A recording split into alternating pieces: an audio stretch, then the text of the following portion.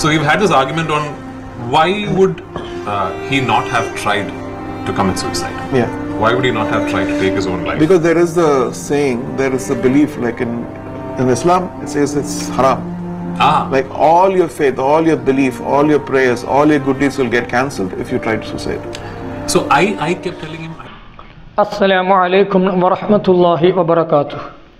ഇതരമത സുഹൃത്തുക്കൾക്കെൻ്റെ ഹൃദയാഭിവാദ്യങ്ങൾ.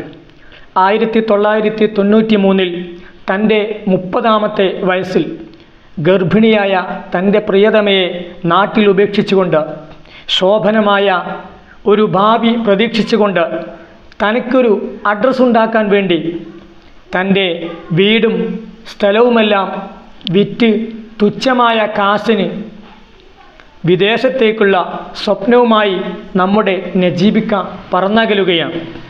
അവിടെ എത്തിയപ്പോൾ താൻ പ്രതീക്ഷിച്ച അറബിയെയല്ല തനിക്ക് ലഭിച്ചത്. പകരം സംസ്കാര ശൂന്യനായ ഒരു കാട്ടറബിയുടെ അടിമയായി ജോലി ചെയ്യേണ്ടി വന്ന, കൊടും ചൂടിലും വെയിലും ഏറ്റ് പൊടിക്കാറ്റേറ്റ് തളരുന്ന വിഷപ്പാമ്പുകൾ രൗദ്ര നൃത്തം ചവിട്ടുന്ന ആ മരുഭൂമിയിലേക്കാണ് നമ്മുടെ നജീബിക്ക പറന്നിറങ്ങുന്നത്. എത്തിയ പാടെ കാട്ടറബി ചെയ്തത് എന്താണെന്നറിയുമോ? നജീബിക്കയുടെ പാസ്പോർട്ട് വാങ്ങിവെക്കുകയാണ്.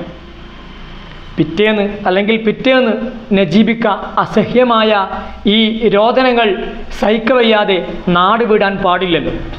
നനയും കുളിയുമില്ല, മുടിയും താടിയുമൊക്കെ നാളുകൾ കൊണ്ട് വളർന്ന് ഒരു കാട്ടാളൻ്റെ രൂപം പ്രാപിക്കുകയാണ്.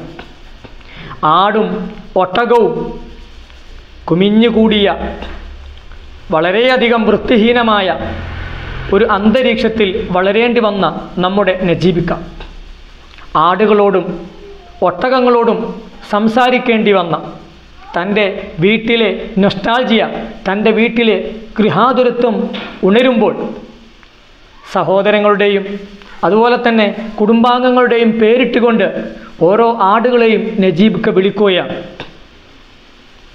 താനിങ്ങനെ നൊമ്പരം കൊള്ളുമ്പോൾ, തൻ്റെ ദുഃഖങ്ങൾ പങ്കുവെക്കുമ്പോൾ താൻ പേരിട്ട് വിളിക്കുന്ന ഓരോ ആടുകളും നജീബിക്കയുടെ മുഖത്ത് നോക്കി കരയുകയാണ്. ഇങ്ങനത്തെ വളരെയധികം സങ്കടകരമായ അവസ്ഥയിലാണ് നമ്മുടെ നജീബിക്ക വന്നുപെട്ടിട്ടുള്ളത്. നജീബിക്കയും തൻ്റെ സഹധർമ്മിണിയും മറ്റൊരു രൂപത്തിലായിരുന്നെങ്കിൽ, അല്ലെങ്കിൽ മറ്റൊരു രീതിയിൽ ചിന്തിച്ചിരുന്നെങ്കിൽ, ആത്മഹത്യയുടെ വക്കിൽ വരെ എത്തിയ, ഈ ലോകത്തോട് തന്നെ വിട പറയാനുള്ള വഴികൾ അന്വേഷിക്കേണ്ടി വരുന്ന വല്ലാത്തൊരവസ്ഥയിലൂടെയാണ് കടന്നുപോയിട്ടുള്ളത്. അതിനിടയിൽ ജയിൽവാസം വരെ അനുഭവിക്കേണ്ടി വന്നിട്ടുണ്ട് നമ്മുടെ കഥാനായകനായ നജീബിക്കക്ക്. എങ്ങനെയോ ഒരു പാകിസ്ഥാനിയുടെ ഓശാരത്തിൽ അവിടുന്ന് ദിവസങ്ങളോളം ഓടി രക്ഷപ്പെടുകയാണ് ഉണ്ടായത്.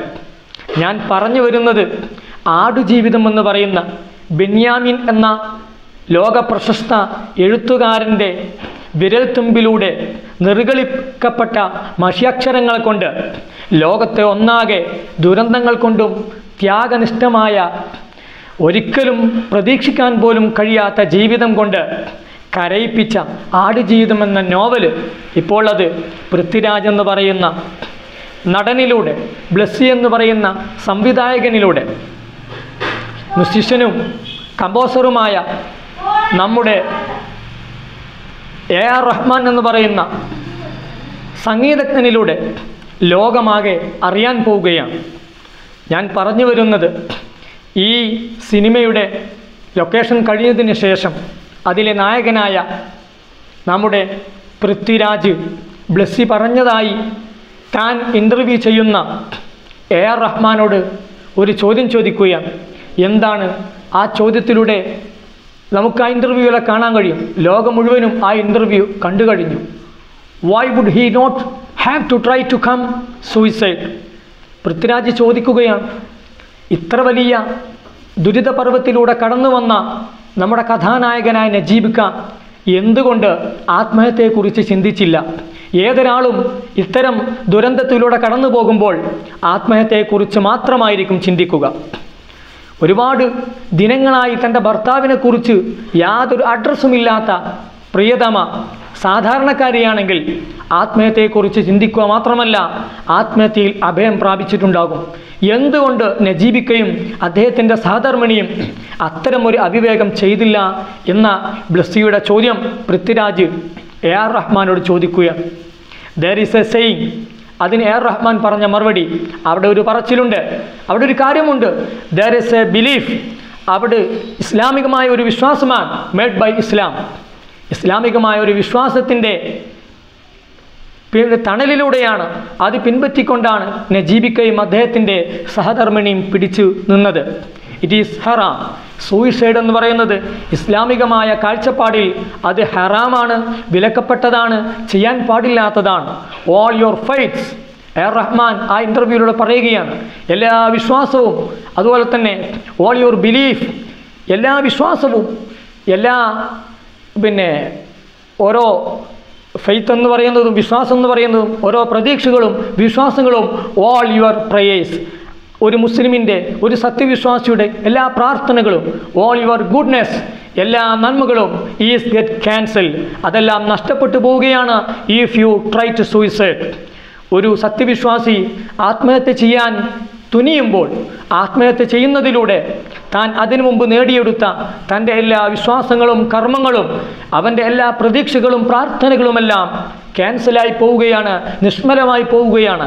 അതുകൊണ്ട് തന്നെ ഒരു മുഅ്മിനായ സത്യവിശ്വാസിയായ നജീബിക്കയും അദ്ദേഹത്തിൻ്റെ സഹധർമ്മിണിക്കും ആ മതത്തിൻ്റെ പിൻബലം പിടിച്ചതുകൊണ്ട്, ആ തൂണിൽ പിടിച്ചതുകൊണ്ട്, ആ പിടിവള്ളിയിൽ പിടിച്ചതുകൊണ്ട് അവർ ആത്മഹത്യയെക്കുറിച്ച് ചിന്തിക്കുക പോലും ചെയ്തില്ല. പുണ്യനബി സല്ലല്ലാഹു അലൈഹി വസല്ലം തങ്ങൾ പറഞ്ഞില്ലേ, ആത്മഹത്യ ചെയ്യുന്ന ഒരാൾ താൻ ഏത് രീതിയിലാണോ ദുനിയാവിൽ വെച്ചുകൊണ്ട് ആത്മഹത്യ ചെയ്തത്, അതേ രീതിയിൽ ആഖിറത്തിൽ വെച്ചുകൊണ്ട് അവനെ ശിക്ഷിക്കപ്പെടുമെന്ന് പുണ്യനബി സല്ലല്ലാഹു അലൈഹി വസല്ലം തങ്ങൾ പറഞ്ഞിട്ടുണ്ട്. ആത്മഹത്യ എന്ന് പറയുന്നത് ഏറ്റവും വലിയ അവിവേകമാണ്.